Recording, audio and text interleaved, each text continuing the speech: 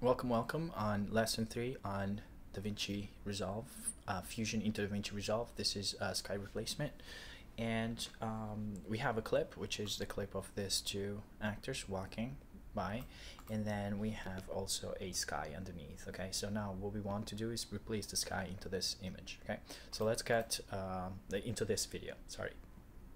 Okay, so let's get started.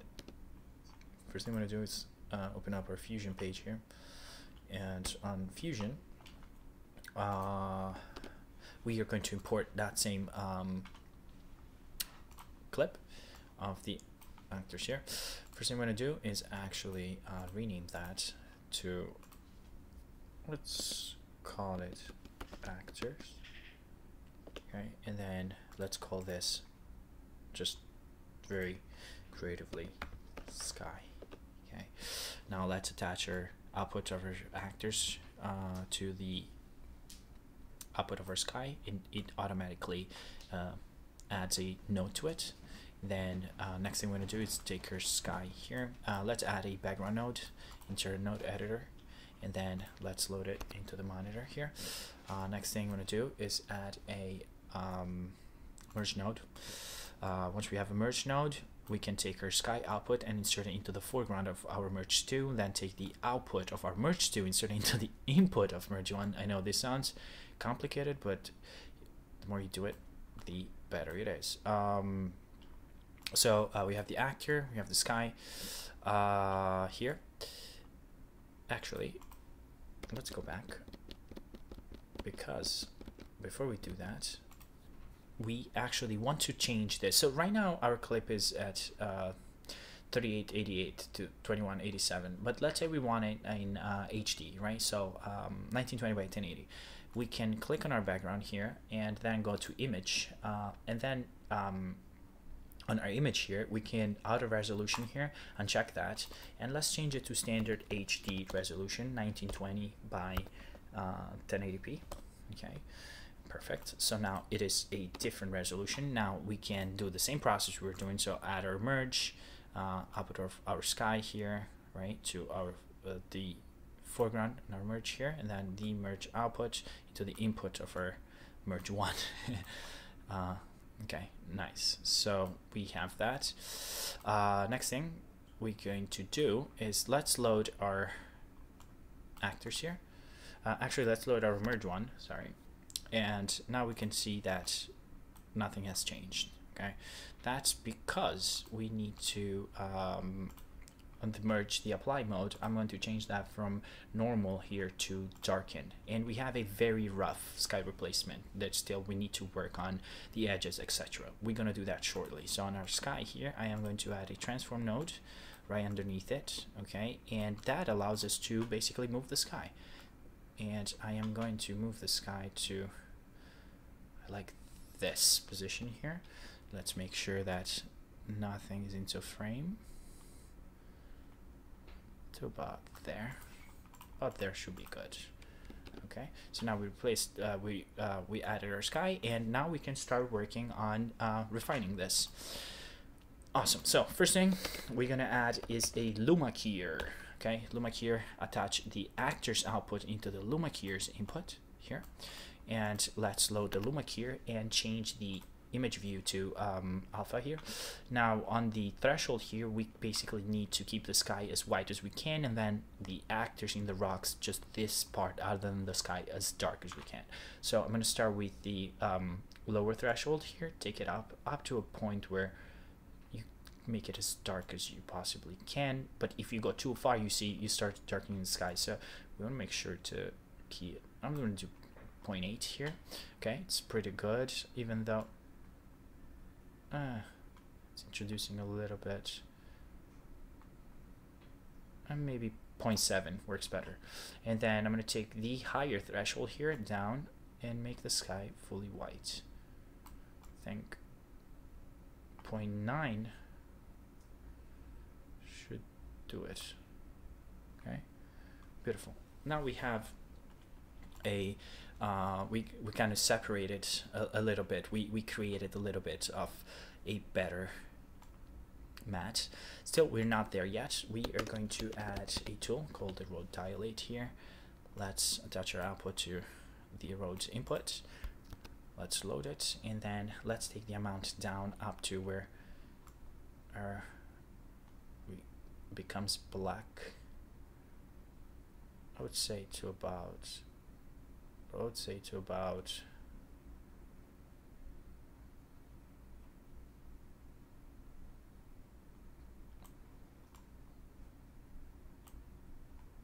here. It's good now, right? Good. I'm gonna add another one.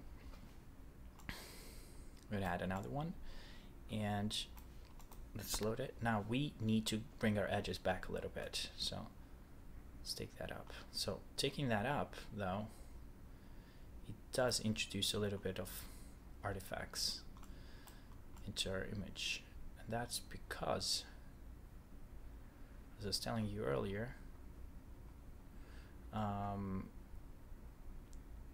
it's kind of like a game of really finding a good balance here, right?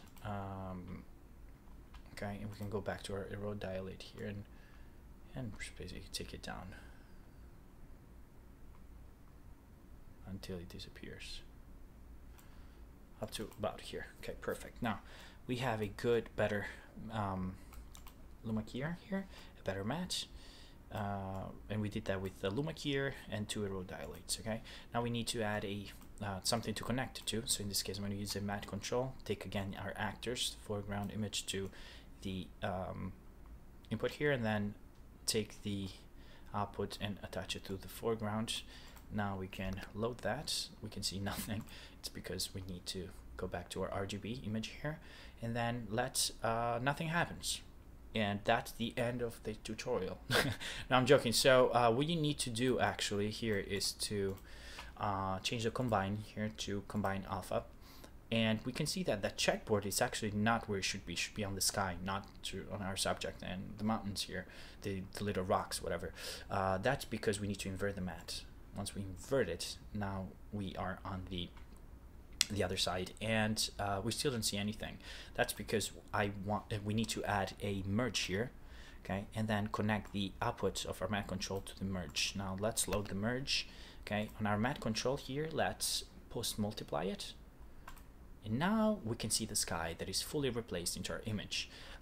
One last problem here is that the edges are a little harsh, so I'm going to actually add a little bit of a blur to it, just to bring in a little bit of softer kind of look. And we are almost there. So now we do have a pretty good matte around our subjects here. And we did that basically by adding the luma keyer here on top. You could see it. Then we added an erode dilate to really get rid of all the white spots here, and then another erode dilate basically to bring back the edges, and then we connected it to a matte control where we combined our alpha, inverted the matte, and then we basically replaced our sky into the image. Now the image looks a little, the footage, sorry, I keep saying image, the footage looks a little bit almost like it's pasted in, and that's because our sky is not moving. We need to track our sky. So we're going to go on our merge here and right click on the merge to, then on our merge center here we're going to modify with, and then we're going to track our position. Okay, so once we do that, it adds a modifier here, and we need to add an actual tracker source. In this case, we want our actors. We want the sky to follow our actors. So we take our actors and we drag it here. That's our tracker source. And now we just basically place the tracker where we need it to be. Okay, so in this case, our tracker, right, it's going to be here. Okay, touch it a little bit there. And now what we want to do next, once we have that, path center is path center here, and then go in the first frame, I'm already there, and then track forward. Now, Fusion processes, the tracker now is tracking the movement based on the point we decided to. this is a little bit different than adding a tracker where we added multiple points. This is a little bit a simplified way of doing it, and it's good for something like this, for something simpler. Obviously you wouldn't do this for more complicated shots. You'd use either point tracker, planar tracker, or even a 3D track. Okay, so now I can see something right away, which is something very common, which is it's well tracked up to a certain point, and then as we approach, as our actor here crosses, see, crosses the frame, we lose our track. So I'm gonna go back here to about 131, okay, and I am going to move, I am going first to go on my track 1 here and change the actual path center to track center append, which basically means that everything up to here was great, okay, up to the point where we had up to the point where these frames where our actor crossed frame. So with our track center append on frame 131, then we track forward from current position, and now our track should be done. So if we load here our merge 2, okay, if we load it, merge 2, we play it, we can see that it tracked the position of our image, okay, of our video. I'm sorry, I keep saying image. Great. So now that we have that, and we can basically load it back. We can load now our foreground, and we can see that now obviously it's rendering, it's loading. We can see that our sky, it's actually tracked to the foreground clip, which is our 2 subjects walking around the beach, and that's already a really a big step. Okay, so the sky's tracked. Now the next thing we want to do actually is we want to blend this in a little better. Okay, so far it's looking good, but I am going to get rid of this background here, and it turns back to black here, and I'm going to get the actor's output here one more time into the merge 2 and brings our image back. I'm going to go on my merge 2 and I'm going to change the blend to 0.7 here. Okay, click OK, and you can see that now the sky is blended into our image much better. And if we take this render range here, okay, render range in here, we can see that our image now, it's the sky looks much more realistic, and it really blends within the image. Before it was felt a little bit like almost like it was pasted in, and that was because we really needed to adjust the blend a little bit. Okay, so this is our first technique of doing the sky replacement within Fusion. Okay, and we did that with fairly a good amount of nodes.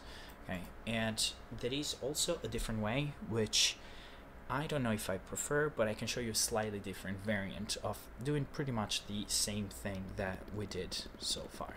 Okay, and it's basically almost the same amount of steps. There is just a few things that are a little bit different, the process, but it's basically the results are exactly the same. So I am here Command Z to basically undo everything, and I am going to load my sky here, and basically, as I said before, I had my sky imported to media pool. You import the foreground and you rename it to actors. Now I'm not gonna redo that, just so that I can show you the second technique faster.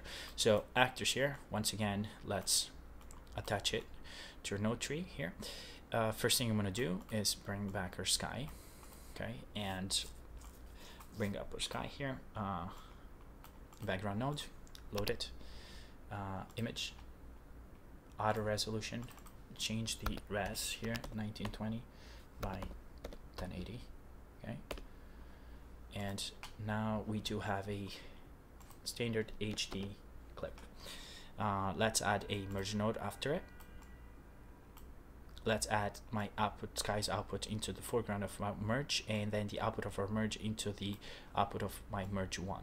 Okay, and now we should have something of this sort. just like we did before. Okay, let me add a transform right after my sky, and I'm going to adjust this shortly. Okay, so next thing I'm going to do is to load my merge 2 here, and first thing I'm going to do actually is to let's add once again, same step as before, our Luma keyer, and let's change the let's change it to alpha here, and let's load my Luma keyer. Same thing we did before, threshold here, take it to a point where really not darkening the sky, so about here, then take this down up to the point where the sky is black. Perfect, perfect, and we got that. Now after this we're going to add an erode dilate here, and we're going to take the amount down. Oh, let's load it. Remember, you need to load into the screen, and same thing once again, and I'm going to take the amount up to bring our edges back. Okay, up to about there, and you can see it brings this dots. If I take it down a little bit, see, it's done. So it's really, you kind of play with it a little bit. Now let's move this out a little bit here, and let's add a matte control once again. Matte control goes here, and our basically our actors input output to our matte controls input, erode dilates output here to our matte controls foreground in here. See, we can move it there. I like it here for now. And now let's load that into the screen. Okay, and one last thing I'm going to do actually is to add a polygon matte. I'll explain to you shortly why. Actually, I'll explain to you right now. If I load, let me auto render range here. If I load my erode dilate 2, you can see that I have these spots coming up here, and I want to get rid of them. So I'm going to do a very rough, I'm going to draw a very rough matte around it, because I want to get rid of them.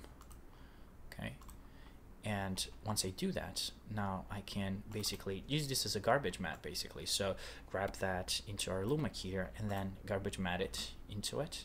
And now if I load it into the screen here, you can see that those spots are gone. Oh, we have a few up here actually, so we can basically get rid of them by let me bring also the softness a little up here to about 1, and then adjust a little bit the matte, because remember we could see them here on the edge. So I'm gonna basically just adjust this matte a little bit here. Okay, to about like that, right around there. Okay, and then now it should be good to really, it should be, as you can see, there's one little here, can adjust it a little more. Okay, it's pretty much gone. You could see that. So with the garbage matte, we're able to really get rid of that. Okay, awesome. Now that we did that, we can load back our matte control here, and I am going to actually add some softness to our edges here. Take it to about 2, so we have soft edges. Okay, perfect. And now we can see that nothing has happened, and once again that's because we need to do something to this. Just with the way we did before, we're going to go back into matte control, combine alpha here, and then we need to invert it, right? And then multiply the image here, and we can see that now we have that the sky here. One thing I'm going to do actually, the blur here, it's a little strong. Take it down a little bit. to about there. And now we can finally start connecting these things. Let me move my merge a little bit here. Okay, and let's load our merge.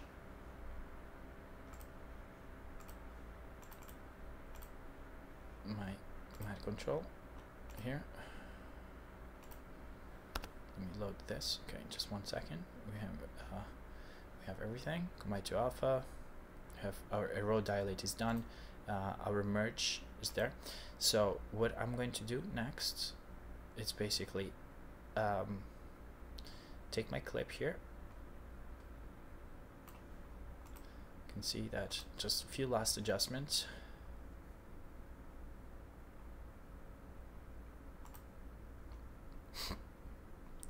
Take my matte control and attach it to the foreground here, and let's load our merge, and we should have our sky here replaced into the image. Okay, great. So now that we have that, and this is all in HD, remember, because we did it with the background node. Now that we did that, I can basically I'm gonna add another merge here, merge 3, take my actors output, put it into our input here, and let's load this and blend it down to about there. Okay, now let me go back to our merge 2. Look at the difference that makes when we add the merge here. If I before, after. Okay, so this was a little bit more like pasted in. It's a little bit better now. Okay. Okay, before we do that though, because this I'm showing you basically how that's gonna look. Before we do that though, we need to basically track our background to our actor's movement, the clip. And to do that, just the way I showed you before, we need to basically track, right? Do a track and then follow our foreground here. Let's first adjust the sky to basically a point where we like it. So I would say probably about here. I like it there. Okay, it's looking a little better now. And on our merge 2, let's right click here, merge center, modify with, tracker position, and I'm going to move the modifier here. The track source, it's going to be our actors. Okay, I'm going to move this, the tracker here. Move the tracker to right around here. We have a little bit of an edge. Okay, and now that we have that, okay, we have our track sources as our actors, which is our foreground here, and on our first frame we can track forward, and Fusion starts tracking the foreground video with the 2 actors walking on the beach. Okay, it's doing its thing frame by frame, and that's just the way we did before. It's going to track well till a certain point where the man actually crosses the frame, which was around frame 130, which would happen in a few frames around here. Okay, and then we lose that. So let's go back. It was great up to, see there. So I'm going to start it from around here. Actually, I'm going to do the same thing as before. Frame 131, track 1, path center. I'm going to change it to track center append. And I am going to move my tracker to the same position I was using before. By the way, you can see here on the inspector the tracker as it updates as I'm moving it. Okay. Then we have our position 131. We check we change the path center, and then track the remaining frame. And now if we load this, we can see that tracked our sky. Okay. Amazing. So now we have a sky that is basically tracking